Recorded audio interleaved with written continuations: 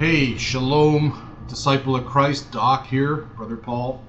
Just want to come to you to recommend a very interesting TV series I saw recently. If you subscribe to Netflix or any other streaming service that carries Netflix content, they did a really good series called How to Become a Cult Leader. So last year I did a couple videos regarding some other series regarding religious cults. Those focus more on Latter-day Saints. But anyway, yeah, this series here goes into Charles Manson and the Manson family, People's Temple with Jim Jones, I think most of you know as a famous cult leader, Heaven's Gate, Marshall Applewhite, and some others. I think there's 6 in total. And you know, the episodes are titled, it's interesting, it's kind of a tongue-in-cheek way of showing the operation of how a cult operates, but selling it in a way that, yeah, if you want to become a cult leader, these are the steps you have to follow. And of course, the intention isn't to train new cult leaders, but to warn people that could be involved with a cult, the sign to look for, and that's why I'm sharing this. So the first one, build your foundation. The second episode, grow your flock.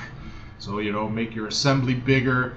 Number 3, reform their minds, so brainwash people.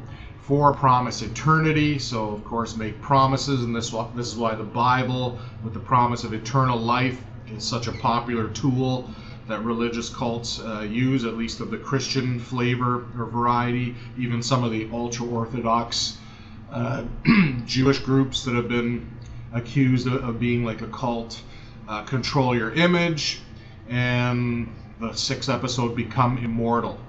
So basically making yourself a deity or some type of a spiritual, immortal, godlike being. So yeah, the way cults infiltrate you, like, we think that it's so obvious. Oh, I would never join a cult. But the way they kind of reel you in slowly and slowly manipulate you, it's like you don't even see it coming. And before you know it, you're brainwashed and worshiping some man claiming to be something that he's not. So I want to warn other people, because I've been deceived in the past, and I know others who have. And I'm not telling you who to follow or who not to follow. I'm just telling you to look for the signs. So I'd highly recommend you watch this series if you can. And if you see this behavior in your own assembly or what you're following, and you know that the Latter-day Saints, there are other Christian groups that have cult-like behavior. There have been many, especially ones that live on communes or communities, and also in the Hebrew Israelite movement. There's a lot of cult-like and controlling behavior. So watch it. If the shoe fits, wear it.